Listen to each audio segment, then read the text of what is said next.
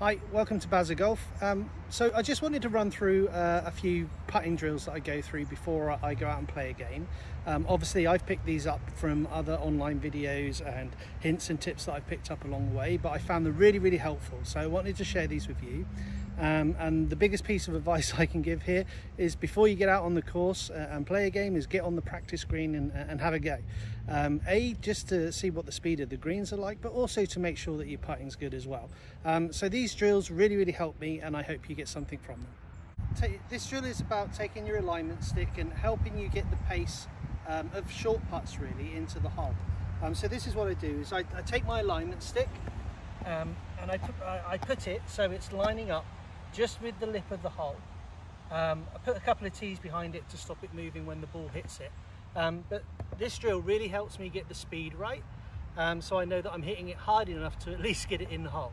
So the idea is here, if the ball is struck properly, it's got enough weight in it to hit the stick, hop over and go into the hole, and then I know I'm playing with good pace. So this is really good for the short putts that you want to make sure that you get. So let's try a couple here and see if this works.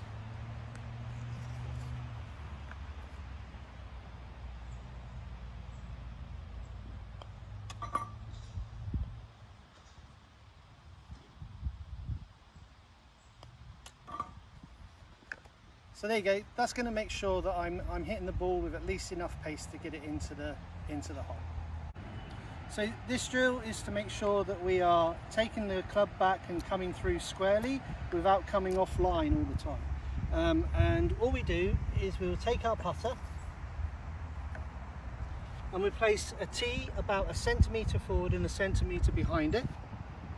We'll then take our putting stance. And what we're going to do is just take the club back and forward and make sure that we don't hit the tees when we're doing it. If I do that, then I know I'm pushing my club out and I'm not in line. So what I want to do is align it up again, take it back, come through without hitting the tees. Back and through without hitting the tees. Back and through without hitting the tees. This makes sure I've got a really good start point for my putting.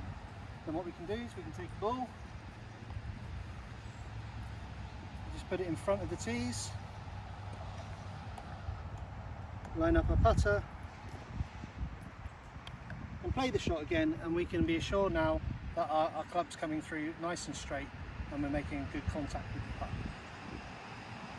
Please don't forget to hit that subscribe button and smash the notification bell so you can be kept up to date when our new videos come out. We've got some really good matches coming up in the near future and some really great tournament play.